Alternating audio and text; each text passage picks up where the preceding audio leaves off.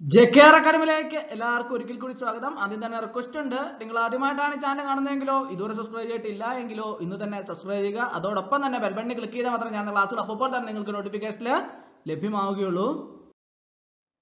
ഇന്ന് നമ്മൾ പഠിക്കാൻ പോകുന്നത് നെറ്റ്വർക്ക് സെക്യൂരിറ്റി എന്ന ടോപ്പിക്കിലെ ഏറ്റവും പ്രധാനപ്പെട്ട, അതായത് PSC പലതവണ ആവർത്തിച്ച് വന്നിട്ടുള്ള ക്വസ്റ്റ്യനുകളാണ് ഇന്നത്തെ ക്ലാസ്സിൽ ഉൾപ്പെടുത്തിയിട്ടുള്ളത്.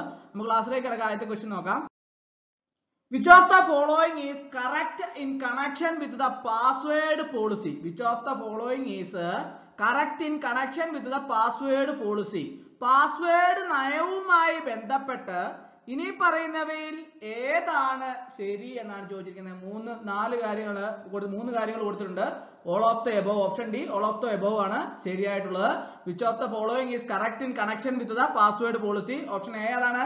Usually password length must be more than 8 characters. അതായത് സാധാരണയായിട്ട് പാസ്വേഡ് ദൈർഘ്യം 8 പ്രതീകങ്ങളിൽ കൂടുതലായിരിക്കണം.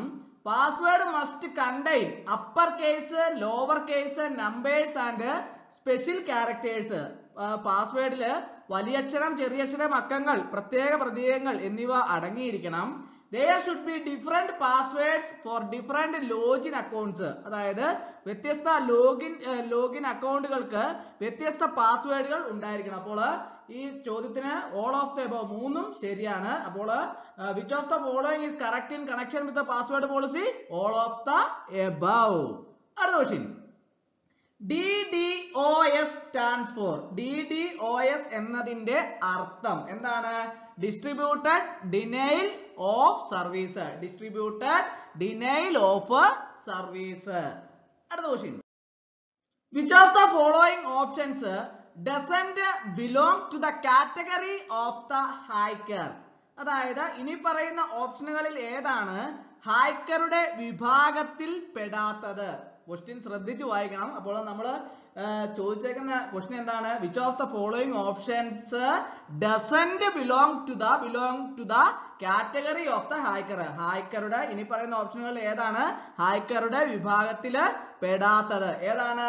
റെഡ് ഹാറ്റ് ഹാക്കേഴ്സ് ആണ്. Red hat hackers. അടുത്ത question.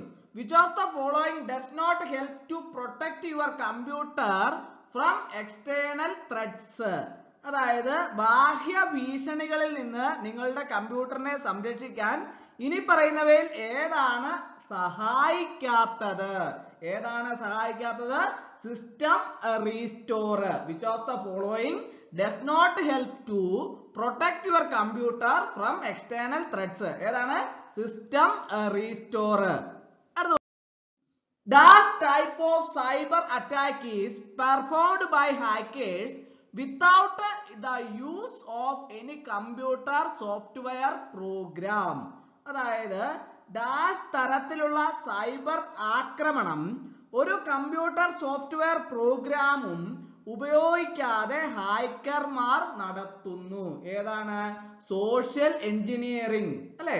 Social engineering type of cyber attack is performed by hackers without the use of any computer software program. Another question. This is a type of cyber attack that has a program running on your server to bypass the authorization. അതായത് അംഗീകാരം മറികടക്കാൻ നിങ്ങളുടെ സെർവറില് പ്രവർത്തിക്കുന്ന ഒരു programme ഉള്ള ഒരു തരം cyber ആക്രമണമാണിത്. ഏത്? ബാക്ക്ഡോർ. ഏതാണ്?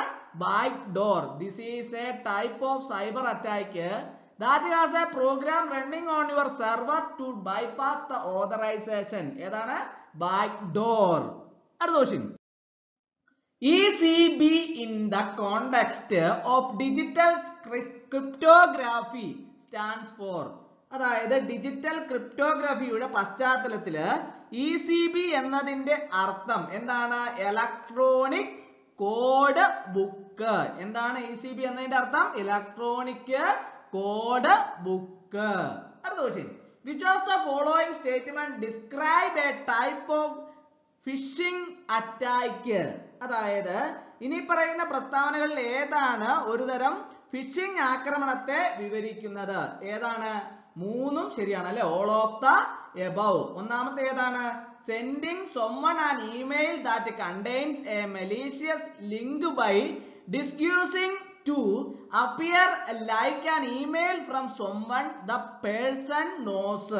അതായത് ഒരു വ്യക്തിക്ക് അറിയാവുന്ന ആരുടെയെങ്കിലും ഇമെയിൽ പോലെ പ്രത്യക്ഷപ്പെടാൻ വേഷം മാറി ക്ഷുദ്രകരമായ ലിങ്ക് അടങ്ങിയ ഇമെയിൽ ആർക്കെങ്കിലും അയക്കുന്നു. രണ്ടാമത്തെ ഏതാണ്? Creating A fake website that appears to B identical to the real website and trick users to enter their login information. എന്താണത്? യഥാർത്ഥ വെബ്സൈറ്റിനോട് സാമ്യമുള്ളതായി തോന്നുന്ന ഒരു വ്യാജ വെബ്സൈറ്റ് സൃഷ്ടിക്കുകയും ഉപയോക്താക്കളെ കബളിപ്പിച്ച് അവരുടെ ലോഗിൻ വിവരങ്ങൾ നൽകുകയും ചെയ്യുന്നു. മൂന്നാമത്തെ ഏതാണ്? sending someone a text message that contains a malicious link that is disguised to look in like a notification that the person has won a contest. എന്താണത്? ഒരു വ്യക്തി ഒരു മത്സരത്തിൽ വിജയിച്ചു എന്ന അറിയിപ്പ് പോലെ വേഷം മാറി ഒരു ക്ഷുദ്ര ലിങ്ക് അടങ്ങുന്ന ഒരു വാചക സന്ദേശം ആർക്കെങ്കിലും അയക്കുന്നു. അപ്പോൾ which of the following statements describe a type of phishing attack? all of the above. മുഴുവനും ഫിഷിംഗ് അറ്റാക്കിന് ഒരു തരം ഫിഷിംഗ് ആക്രമണത്തെ വിവരിക്കുന്നതാണ് ഈ മൂന്നെണ്ണവും. അടുത്ത question, which of the following statement is true? അതായത് ഇനി പറയുന്ന പ്രസ്താവനകളിൽ ഏതാണ് ശരി? ഏതാണ് ശരി? if your email attachments look suspicious, do not open it.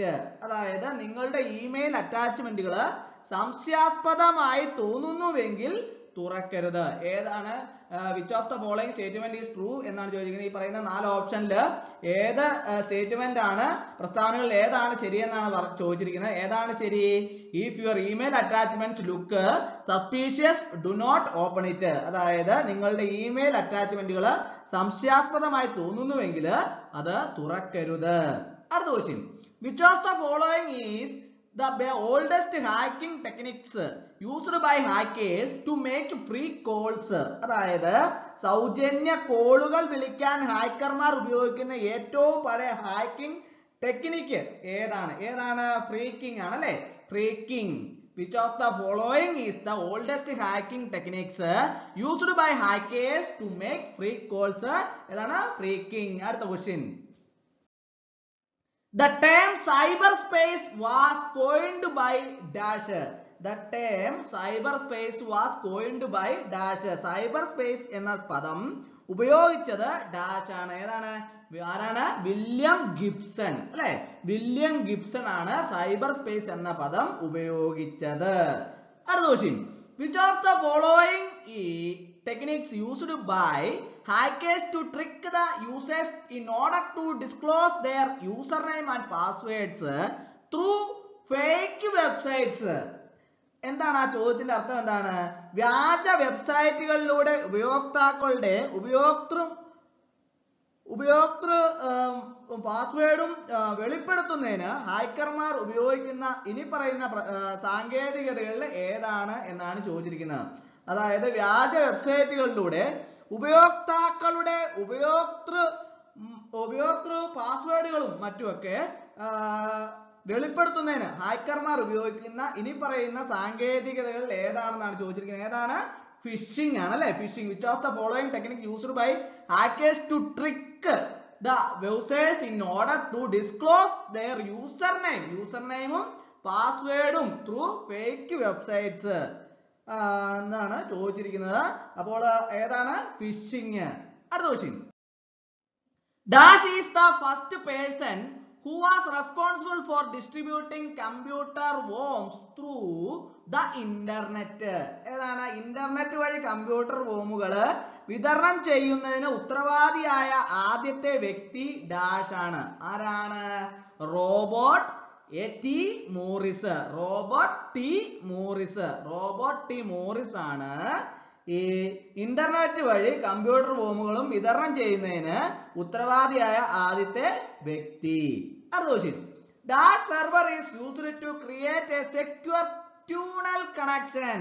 അതായത് ഒരു സുരക്ഷിത ടണൽ കണക്ഷൻ സൃഷ്ടിക്കാൻ that server ഉപയോഗിക്കുന്നു. ഏത് സെർവർ ആണ്? VPN. VPN server is used to create a secure tunnel connection. അടുത്ത question. When you access your net banking account, you are also able to access your credit card details, check ordering services and a mortgage site without entering your credentials again. Which of the following services does this describe? അതായത് നിങ്ങളുടെ net banking account access ചെയ്യുമ്പോൾ നിങ്ങളുടെ ക്രെഡൻഷ്യലുകൾ വീണ്ടും നൽകാതെ തന്നെ നിങ്ങളുടെ credit card വിശദാംശങ്ങൾ, check ordering സേവനങ്ങൾ, ഒരു മോർട്ട്ഗേജ് സൈറ്റ് എന്നിവയും നിങ്ങൾക്ക് ആക്സസ് ചെയ്യാൻ കഴിയും. ഇനി പറയുന്ന സേവനങ്ങളിൽ ഏതാണ് ഇത് വിവരിക്കുന്നത്? ഏതാണ് വിവരിക്കുന്നത്? SSO അല്ലെ? SSO ആണ് ഇത് വിവരിക്കുന്നത്. അടുത്ത question. The encryption technique that uses one message to hide another message is called dash. അതായത് ഒരു സന്ദേശം മറയ്ക്കാൻ മറ്റൊരു സന്ദേശം ഉപയോഗിക്കുന്ന എൻക്രിപ്ഷൻ സാങ്കേതികതയെ ഡാഷ് എന്ന് വിളിക്കുന്നു. എന്താണ് വിളിക്കുന്നത്? സ്റ്റെക്നോഗ്രാഫി. എന്താണ് വിളിക്കുന്നത്? സ്റ്റെക്നോഗ്രാഫി എന്ന് വിളിക്കുന്നു. The encryption technique that uses one message to hide another message is called steganography. Which of the following is the process of investigating a computer system for any evidence about the event? അതായത് ഈവന്റിനെ കുറിച്ചുള്ള എന്തെങ്കിലും തെളിവുകൾക്കായി computer system അന്വേഷിക്കുന്ന പ്രക്രിയയാണ് ഇനി പറയുന്നവയിൽ ഏതാണ്? Computer forensics. Computer forensics. അടുത്ത question. Dash is the term used in computer security to protect your data from getting disclosed.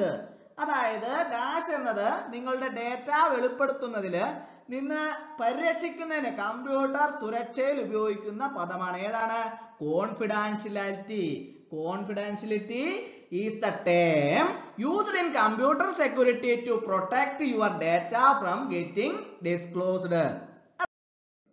Dash is the term used in computer security to protect the data from being modified by the unauthorized user. അതായത് dash എന്നത് computer സുരക്ഷയിൽ ഉപയോഗിക്കുന്ന പദമാണ്. അനധികൃത ഉപയോക്താവ് പരിരക്ഷിക്കുന്നതിൽ നിന്ന് data പരിരക്ഷിക്കുന്നതിന്. ഏതാണ്? Integrity ആണ് അല്ലെ? Integrity is the term used in computer security to protect the data from being modified by the unauthorized user. അടുത്ത question. Dash is the term used in computer security that only the authorized users are allowed to access the information. അംഗീകൃത ഉപയോക്താക്കൾക്ക് മാത്രമേ വിവരങ്ങൾ access ചെയ്യാൻ അനുവാദമുള്ളൂ എന്നത് computer സുരക്ഷയിൽ ഉപയോഗിക്കുന്ന പദമാണ്. ഏതാണ്? അവൈലബിലിറ്റി. ഏതാണ്? Availability. Availability is the term used in computer security that only the authorized users are allowed to access the information. അപ്പോൾ ഇന്നത്തെ ക്ലാസ് എല്ലാവർക്കും ഇഷ്ടമായി എന്ന് വിചാരിക്കുന്നു. ക്ലാസ് ഇഷ്ടമായി ലൈക്ക് ചെയ്യണം, ഷെയർ ചെയ്യണം, സബ്സ്ക്രൈബ് ചെയ്യണം, പരമാവധി എല്ലാവരിലേക്കും എത്തിച്ചു കൊടുക്കണം. ഒരിക്കൽ കൂടി എന്ന് പറഞ്ഞ് നിർത്തട്ടെ. നന്ദി, നമസ്കാരം.